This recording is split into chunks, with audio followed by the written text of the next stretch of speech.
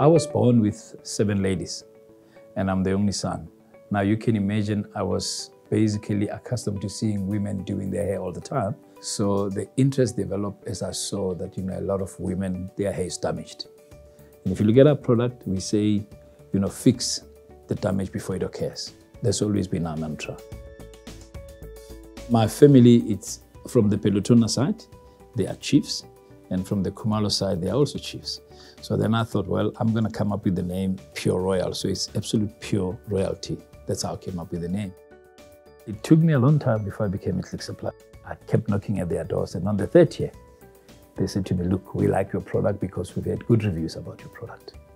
It's a wonderful partnership because I think Clicks recognizes that the demographics of this country is completely different. You've got almost 55 million black people in this country, and you go to supply them. They come to your store on a day-to-day basis. If you've got a locally made product, the partnership works very well. And the relationship is so wonderful. I mean, we won the Supplier of the Year Award 2020, which was amazing. I mean, it was the time of COVID, but the kind of service that we gave them was amazing. It's not bureaucratic. They make it easier for you to understand their steps. And if you don't, it's a phone call away. You are able to talk to the buyer at any given time to say, look, how do I do this? How do I fill this form? I don't understand how to do it. And they say, no, please talk to X, and then you are able to do it. Because I started in Alexander Township, I started doing this in the boot of the car. I created brand ambassador. You have to have the buy-in from your consumer before you get into the shelf. Don't just make a product and put it on the shelf. It's not going to sell. Our product was well known in the salons before it went into any retail shelf. My advice to young people also always is to say, the market is receptive out there.